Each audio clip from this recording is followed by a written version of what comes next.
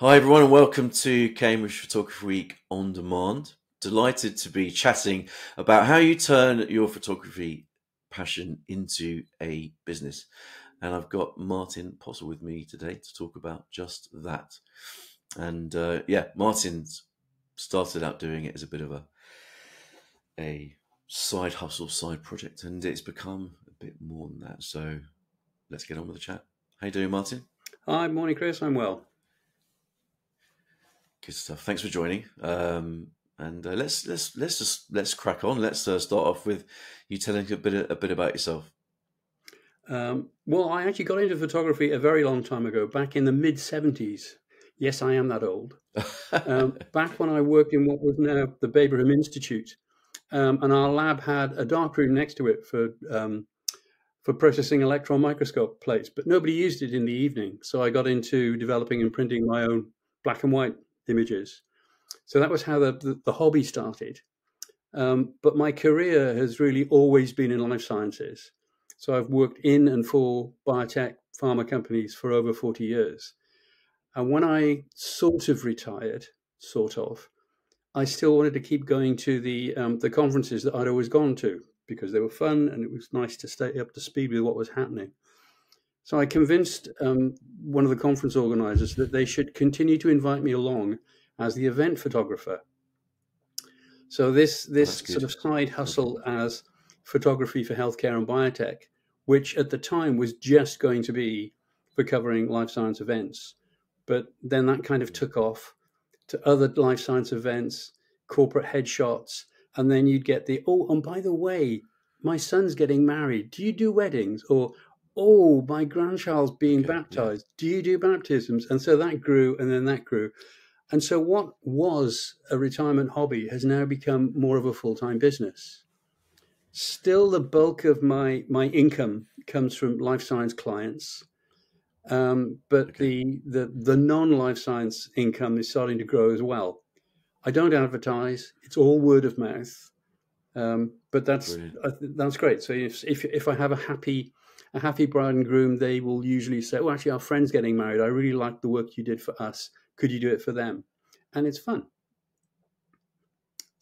Lovely. So that's it's great you're getting all by referral.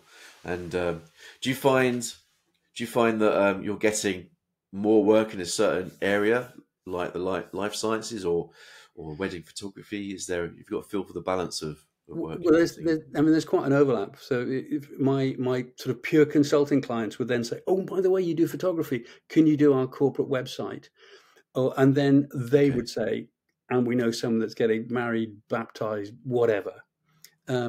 So in fact, the last wedding I did was two biotech companies, not biotech companies merging, but two people from two life science companies that I knew getting married, which was nice. Okay. And that's led to another referral for someone that happens to work for another life science company. Yeah, brilliant. But it's fun. It's the kind of photography I do. I'd say is it's not the traditional. Oh, well, now I'm going to pose all the bride's family together type stuff. It's more trying to capture human interaction, which the event photography does as well. It's all about, as somebody told me, you're not paid to take photographs. You're paid to capture emotions, and that's what it's all about. It's sort 100%. Of trying to capture the interaction between people at a wedding or an event. Over drinks is usually fun. I suppose people are more relaxed, more at ease, rather than you going, right, pose now, and we're going to take some shots. Because a lot of the people that hire me know me from another contact. There's less formality, particularly in the life science events. I'm relatively well known in the industry, so it's natural to come and chat to me over drinks at the networking reception, and if I can kind of sneak a few photographs out of that, that's great. That's really nice, actually, because then you're not an addendum to the event; you're in it. Yeah, you're very much immersed in it, which in itself owes itself to more natural photography anyway, doesn't it? Yeah, and I think I'd say to anybody that was trying to do the kind of thing that I'm doing is if you have a contact, and it might be through an industry, it might be through a club, then lean on that, because that's something that your competitors may not have. I think it would be very difficult to say, right, I'm now going to be a wedding photographer. Oh, how do I do that? When you haven't got an in or a track record or a lump of referrals. Yeah. Should we go? Let's go back to the kind of the beginning of your like first, when you were getting into it. So what was your first job? My first job when you were doing first job for your business. When you were setting up, what was the first photography gig that you were given, basically? It was the One Nucleus Genesis conference in London in, I think, 2018. Okay. So One Nucleus, which is the Life Science Membership Association for East Anglia and London, run two big conferences a year, one in London in December and one in Cambridge in July. So ever since 2018, I've been covering both of those conferences for them. So that's been my way in, and people then can see what I produce, because although I'm producing images for the conference organizers who mainly use them to advertise the next conference, I'll also produce a slideshow of the images, which I'll put on YouTube or wherever. So then people who were at the conference find it great fun to look at that. Oh, there's me. Oh God, I was drinking a lot, wasn't I? Oh, whatever, Yeah. So how did you feel when you were, that was kind of your first, semi-retirement, paid job? How did you feel doing that? I get a sense maybe there was, because you knew the people, you felt more at ease of doing that as your kind of first proper paid job. Yeah, completely. And the brief that I was given from the organisers was basically they wanted me to photograph, and it was a fairly mechanical brief in a way, to photograph all the trade stands, to make sure I had at least one good image of each one of the speakers.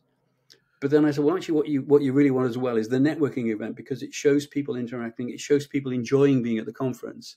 And putting my old marketing hat on, if I was going to market the conference and I was going to use images from the year before, then I'd want to show people interacting, being connected with the speakers, and enjoying being there. So that's kind of it. I'm pretty confident in my technical ability as a photographer, and so I was hoping I would be lucky in capturing the interactions, and I was. And it's kind of a joke. The more you practice, the luckier you get. And so the more I've done it, the more I can see what's about to happen and capture that interaction.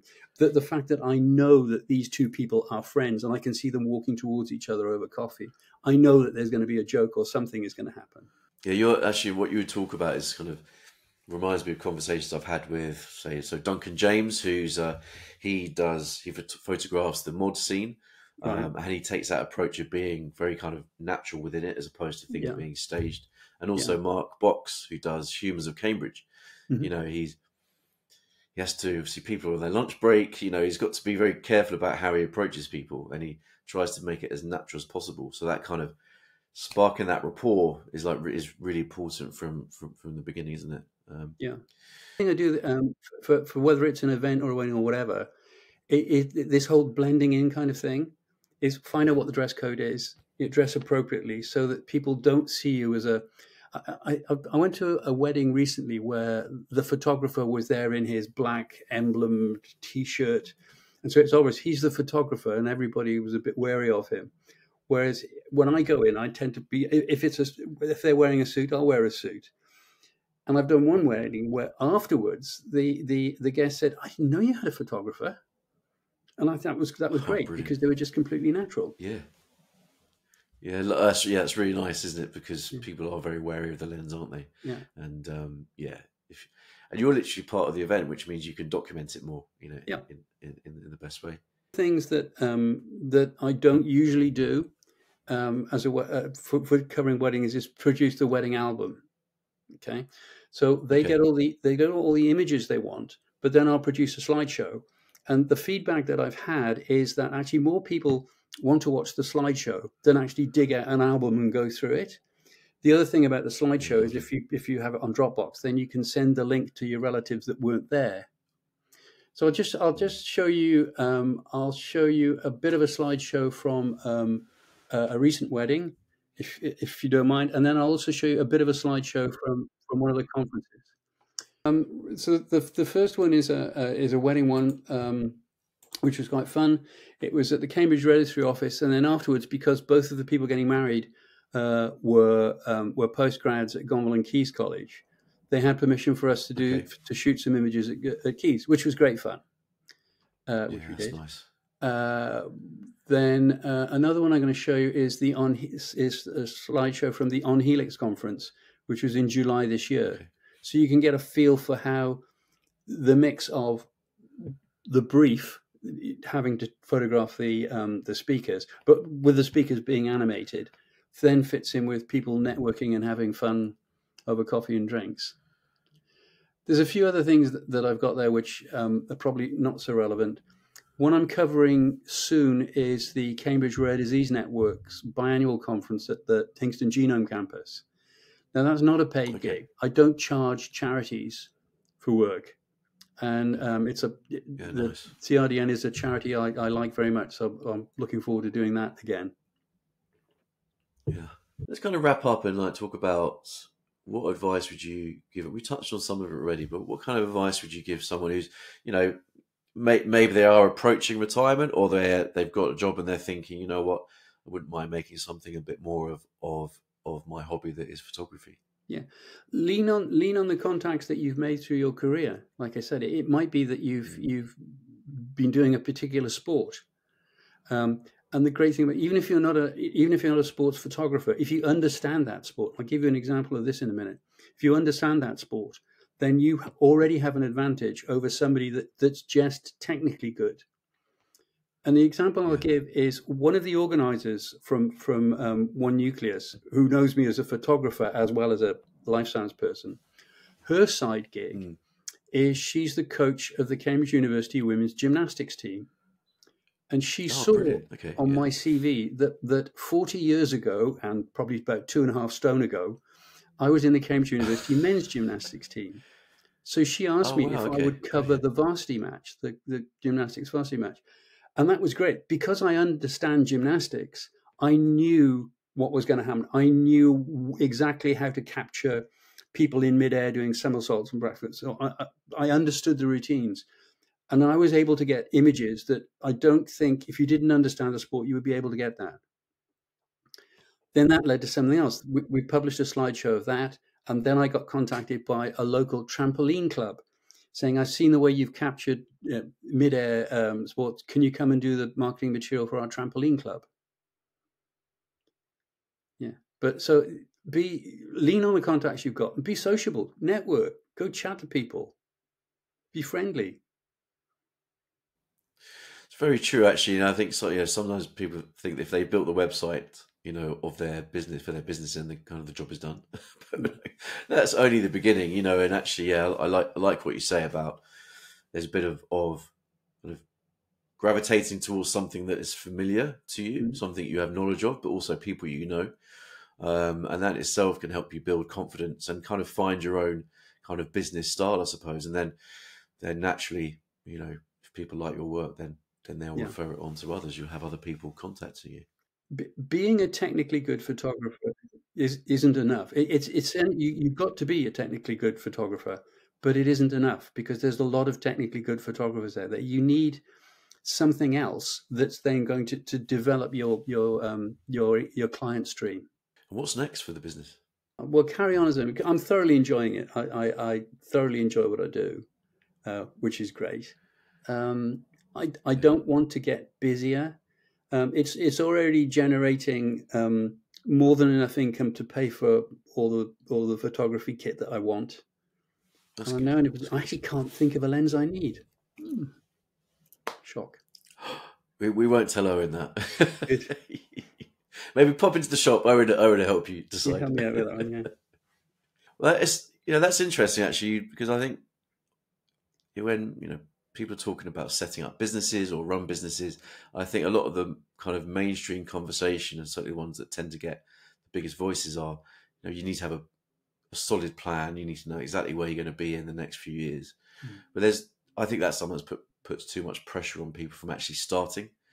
I think I like your idea about picking up that camera from a professional perspective, you know, and going, would you like, I can do something for you. And then taking it kind of project by project. And then, as you say, you know, it's kind of become more than you thought it would be. And I quite like the way that, you know, you'll continue to do the projects, you know, do the paid gigs and the charity gigs as well. And see what comes comes from that. Great. Well, thanks very much. You're welcome. Thank you, Chris. Really appreciate it. Well, I look forward to the event as well. If anyone's interested in coming along to the Cambridge Photography Show, tickets are still available. And yeah, we'll see you all on Saturday. Thanks very much, Martyn. Thank you. Bye.